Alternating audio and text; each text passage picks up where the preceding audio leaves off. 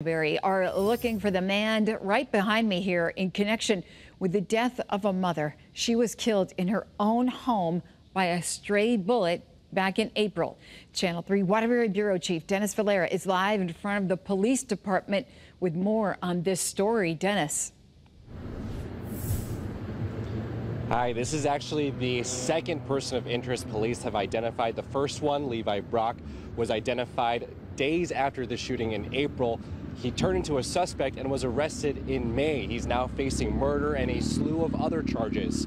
Now, with this new person of interest, it's still unclear exactly how they're involved with this.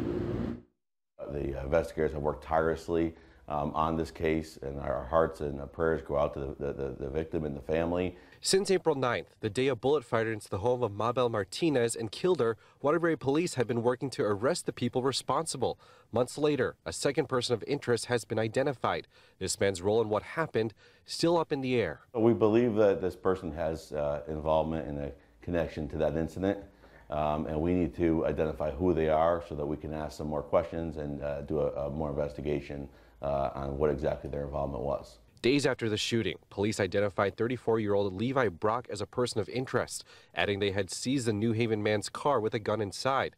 Brock was eventually found and arrested in New Haven in May, now charged in Martinez's death. We work closely with other law enforcement agencies and partners. Through collaboration, we're able to gather some intelligence and identify where he was and take him into custody. Police hope to find this new person of interest quick.